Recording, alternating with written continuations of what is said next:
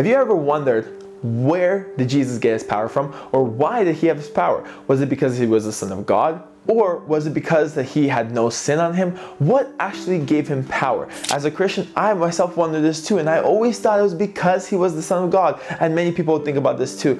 But he was the Son of God not only whenever he was 30 years old, he was the Son of God from birth. So why is it until he was 30 years old, he did not walk in power? Well, I want to tell you why. You see, Jesus chose to show you and I an example. He says, greater things will you and I do, even after he's gone, because of someone that's going to rest upon us. And he chose to show this example to us from the beginning of his ministry until the end. Before he had this one thing, he could do no ministry. But the moment he received this thing, from that point on, he could do anything possible. I want to tell you guys this from Mark chapter 1 verse 9, that it came to pass that Jesus, in those days, that Jesus came from Nazareth of Galilee and was baptized by John in the Jordan. And immediately coming up from the water, he saw the heavens parting and the Spirit descending on him like a dove.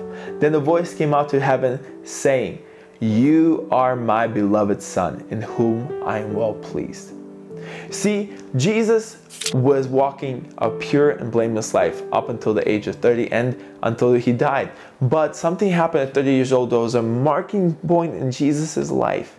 Someone descended on him and gave him the power from on high to resist the devil even more, first of all, and second of all, to walk in power around this earth, to heal the sick, cleanse the lepers, raise the dead, cast out demons. Who this someone is pointing to us in this verse that it says, then he saw the heavens parting and the Spirit descending on him like a dove. Now, why do I draw this conclusion? Well, if you just turn a few books later to Acts chapter 1, and when you turn to Acts chapter 1, in verse 8, it says, "But you shall receive power when the Holy Spirit has come upon you, and you shall be witnesses of me in Jerusalem, and all of Judea and Samaria, and to the ends of the world." Jesus, after he had received power, showed an example for the disciples to walk alongside him and follow him and see what to do after he left. He tells them that, hey, this one thing is important. You must receive power. That's why you should not go anywhere, but you must stay here, and you will receive power when the Holy Spirit comes upon you.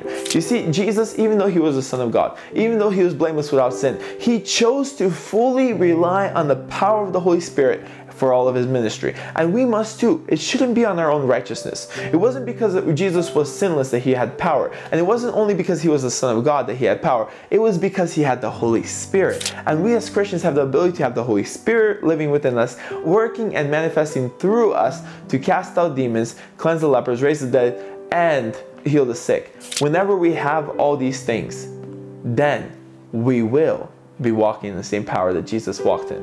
You see, this power is given to us not just so that we can be flashy with all of our works that we can do, but to drive the goal in this world, which is salvation, which is to witness about Jesus to all the realms of this world, to every single place. We have the ability to go with us through signs and wonders and the gospel. The gospel is that important, but the gospel has to be followed with the power, and the power comes from on high, from the Holy Spirit. If Jesus needed that power, guess what? So do you and I.